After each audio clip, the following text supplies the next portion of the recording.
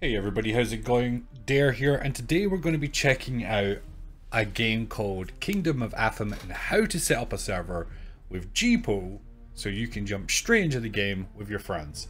So the first thing you want to do, obviously, is get the game. The next thing you want to do is head over to your GPORTAL website, and you're going to go to the GPORTAL area, click on Add Server, and then Kingdom of Atham, and click Order.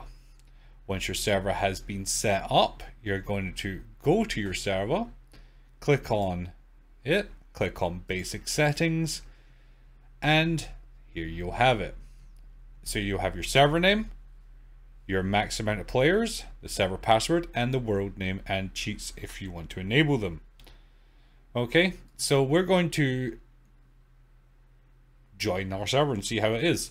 So what you want to do to join your server, it isn't about connecting via the IP or anything like that. You need to get this code here at the top.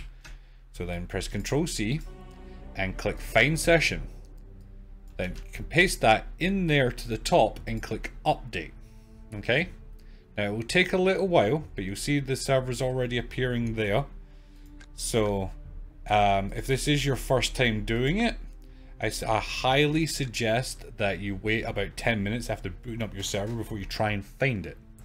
Once done, it's a bit of a pain, this game, and strange at best. So once you've clicked on the server and it's highlighted, click join, yes, and then it will load up. Now what you can enable is cheats and things like that in the server settings at the bottom. I haven't done that yet. I don't see the point in it. I would probably like to play the game a little bit more before I understand if it is needed. But yeah, Kingdoms of Atham and how to set up your own server, guys. Hope that helps. If you have any questions, leave them in the comments below and I will try and help you. But I doubt it, you need it. In the meantime, guys, I'm off to enjoy the game. Have a great time. Don't forget to like and subscribe.